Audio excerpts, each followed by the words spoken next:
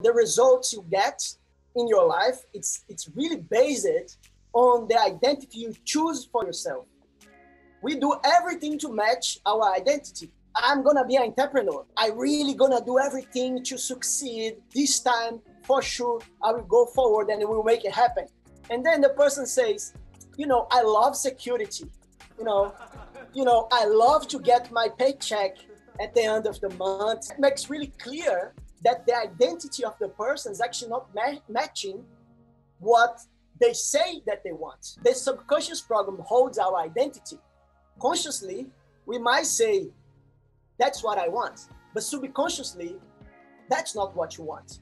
So when there is no congruency between conscious and subconscious, you don't get the result. So by understanding the identity, the real identity, you can understand why you're not getting the results.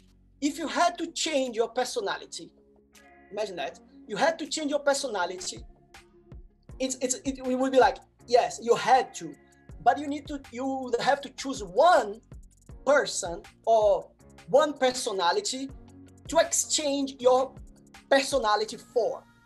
But you would pick the one you really, really admire, the one you would like to copy, saying that you would like to be. Which person would be and why? Arash, the manager of Avicii. When Cristiano Ronaldo, I remember he was playing a game, and 500,000 is not sharing on him, and he still makes a goal. Louise L. Hay, she came from nothing, but she was able to change her whole world and life around.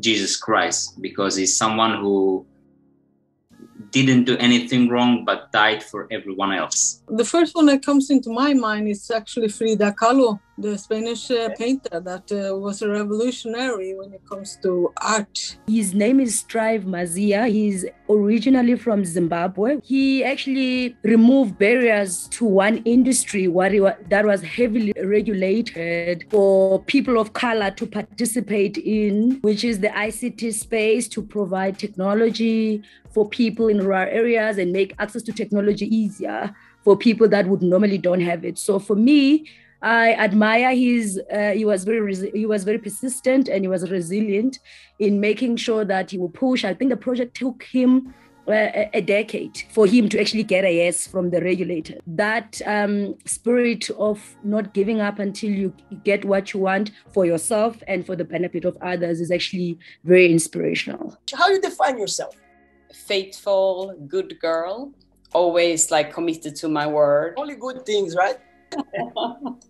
It's a subjective kind of question, but everything that you answer has a meaning. Some of you already know this story, others don't know, but repetition is the mother of all skills, right? So let's get the point. There was a guy that went to the circus, and he was in the circus with his family. The animals was in the circus, and suddenly he looked to the side and he saw this huge elephant in the circus. And when he looked at the elephant, around the elephant's leg, there was just a little rope holding the elephant on the floor. Got afraid and went to ask the circus guy, man, what's up? What happened? If this elephant go out from way, he can come here and kill all of us. And then the owner of the circus told him, we put this rope around the elephant's foot when he was just a baby. And when he was just a baby, he tried to get out, he couldn't. And he starts to believe on that. His identity, the word's identity, in this case, the elephant, was like, I'm an elephant that I cannot move. And now he was an adult elephant, and he was still believing that his old identity was his present identity. But he didn't know that he was lying to himself. That was not the truth, but he believed that was the truth. For us human beings, the strongest force in the human personality is the need to stay consistency with what we believe we are, okay? So that's why it's really interesting that what we believe, we will do everything to match what we believe. So many times we don't even know if what we believe is something that we chose for ourselves or is some social influence or comes from our childhood. If we stop to think that the strongest force in the human personality is the need to stay consistent of who we believe we are, What happened is that we're going to do everything to match what we believe we are. But remember the elephant story. The elephant believe he cannot move, so he stay consistent with something that's not real. Who am I being is actually who I want to be. I would like you to answer this question. When did you define yourself? What you could do and what you could not do, okay? When did you decide that you could do something and you also could not do something? How was it? Could you talk? Yeah? Does anyone here has any limitations in life? We all have something that you would like to get better. The exercise now is like, I would like you to please, if you can, close your eyes. And I would like you to imagine an area of your life, okay, that you have a limitation that you would like to overcome. Which area of your life that is something that you'd like to say, okay, when did I accept this limitation? When did I accept? When did I accept that it was like this?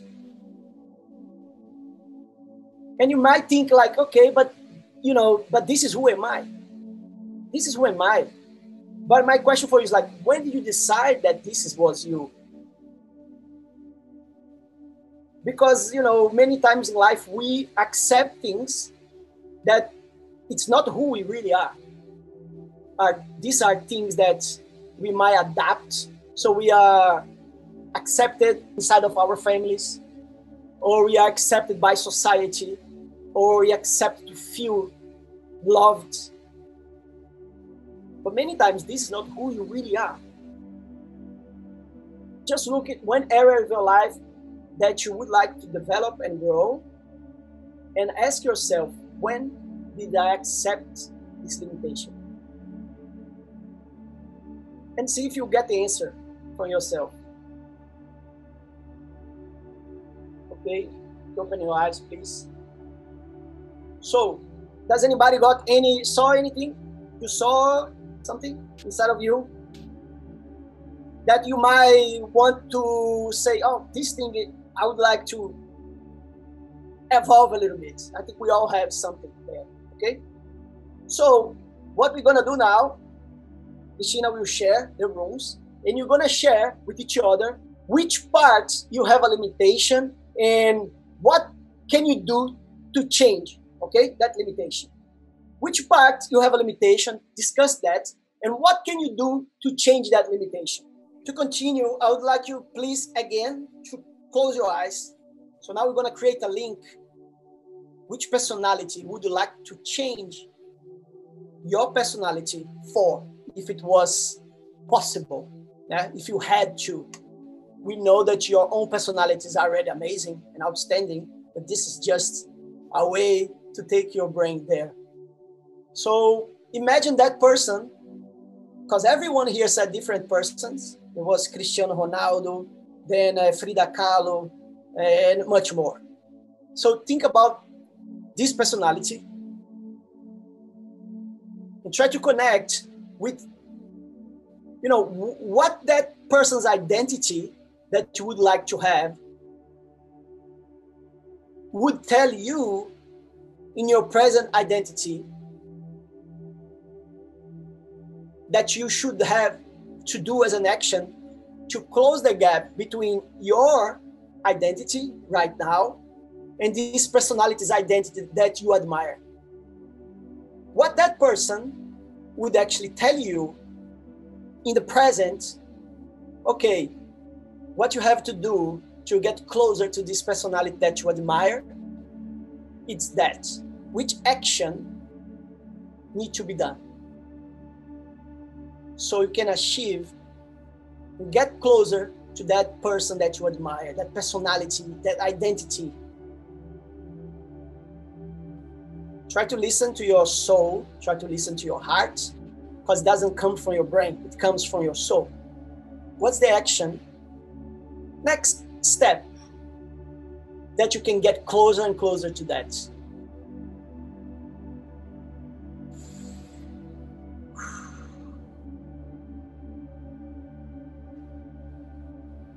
Okay, thank you. Open your eyes. What was the answer that you got from your reflection? What do you need to do to close the gap between your identity now to this identity that you admire? What's the next step? It's not the whole, you don't need to go the whole way. You can go slow by slow, but you need to move forward. What can be a next step that you can do in your behavior, in your way of thinking, so you can move towards that? Okay, that's the question. I was thinking about the Cristiano Ronaldo making goals when people are not sharing, and he's hated, but he uses like the negative force of others and makes some results of it. And I was also thinking about that he doesn't really care about what other think. So disciplined here in the mind that he can focus on the ball and the goal. Getting in touch with people who knows how to promote myself out there. Patience, being more humble, practicing gratefulness, and surrendering as to not being so fixed on the process, on how the process is going to go or how long time it will take. Just forgiving myself and letting go. I think it's also about letting go. I had a good conversation with Arsen, actually. We talked just about letting go. It's not only about the process of letting go of how the steps to reaching your dream, but it's also letting go maybe of the traits of your personality, some parts of your personality that you have. And sometimes because of the mind always wanting us to keep ourselves safe, we keep stuck to stuff that not maybe parts of our personality that are not helping anymore. You said something really, really powerful that, you know, sometimes we don't understand actually that when we say we have to change who we are so we can become the person we want to be. We actually have to change our personality. We have to become another person. That's really powerful, and it's really linked to our identity, you know. So the idea is for us to understand that every result that we get, it's actually based on what we are deciding in telling us, okay, this is who I am. So if you're happy, you know, if okay, this is the road I am, everything is great, then you don't need to change anything. But if you are like, okay, oh shit, I would like to live with my art, that is something that need to change, you know, in your personality. Not that you have a bad personality. I'm saying the behavior that is not about bad and good. I'm saying when I say you have to change the personality to match your new you. The you have now gives the results you have. The you that exists on the quantum field over there cannot the identity that it has now. It has to change something in the identity so you can become that. So it's not about bad and wrong, you know, that is not about bad and wrong. It's about, okay, the choices we are making internally gives the results we have now. It's created internal to show up external. So if you want a different external, that's what I mean. You need to change, you know, actually internally who you are. And your identity, the purpose of this session is to show you that, okay, if you're not getting what you want, there is something you're choosing, that is some kind of identity you are choosing for you that doesn't give you what you want. So to recognize, to have conscious about the power of identity, because your brain will do everything to match who you tell yourself you are. So it's perfect. The results you have now, they're perfect because they're matching exactly what you're telling yourself. So if you're not happy, the identity is just one of the ways to give you what you really want. But as I said, if you're totally happy, my life is perfect, I'm happy in all the areas, financial, relationship, healthy, then you don't have to change, you know what I mean? Then that's okay. Then you're already where you should be. I had chosen the guy who fought for 10 years to get the license, you know, to be able to give technology. His name is Strive Masiwa from Zimbabwe, and he did that for his country and most of the countries within the SADC region.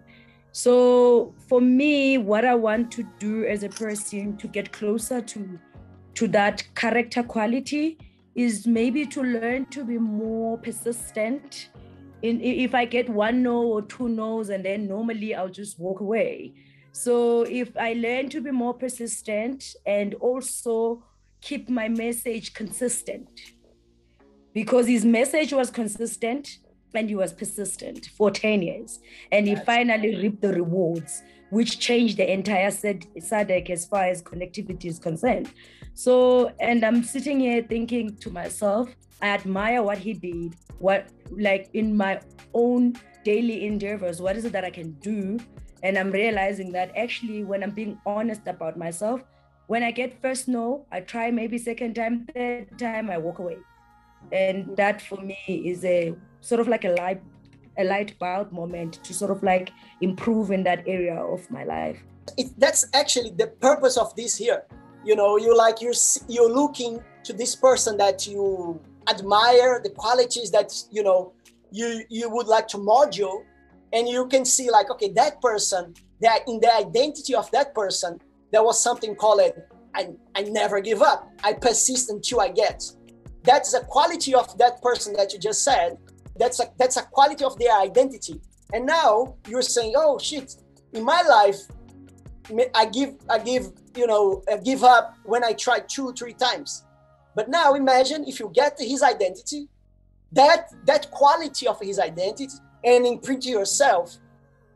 So now you do exactly like that. Your identity change. You're not the person that give up after 2 times. Now you're the person that never give up, always call until you get what you want. It's very interesting, the theme about the identity, because I believe that when you study your identity, you can take actions based on what you really want. It's difficult also when you have worked with your identity and know what you want, then you can take the actions that are congruent, as you said, Ricardo, congruent with your subconscious mind. Thanks a lot, my friend. And that's what Thiago said. It's really important when we understand. It needs to have a congruency between conscious mind. When I say conscious mind, it's the mind that says, you know, I want to succeed. I want to be, you know, a great painter. I want to be an entrepreneur. I want to be a movie director. That's conscious mind. Your conscious mind knows. But subconsciously, you're saying no to yourself many times. And there is an incongruency between conscious mind and subconscious mind. When you understand that those need to be congruent and speak the same language, that's the only way to get new results. You know, you can't get the results only conscious. I want, yes, I want, but I'm not getting. Why I'm not getting? There is no congruency between both brains, let's say like that. And that's something, you know, more deep. It's good that Thiago said that. This is really powerful. Today I took 3 things. One is being persistent and having a consistent message. And 2 is to be aware that anything can happen in life, regardless of how people view you or what they say about you. And then the 3rd one is turning a negative into a positive, the Cristiano Ronaldo story. Sort of like putting sugar in lemons to make lemonade, and life continues. So that's, for me, is my takeaway. And I learned a lot from the breakaway sessions. There's quite a lot that there's a lot in my head based on everybody that I've engaged with tonight. What I will bring with me is that I'm not alone. Just keeping through it all and not stopping and thinking, like feeling sorry for yourself, because we all know where focus goes, energy flows. So I just got to keep on thinking that even when the sun is not shining. For me, it's like an amazing technique too, because I actually wanted Arash like as a mentor. I was like, I would like him as a mentor in this. And with this meditation with you, Ricardo, I felt I could hear him, what he would say to me. Because often we have the answer within ourselves. And I think when we can tune up to the qualities that we would like to possess, then we will get the answer. And I think it's a great thing to think about the person you want to be in a specific area, and then you will find what you need to change. So I think for me it was an amazing tool.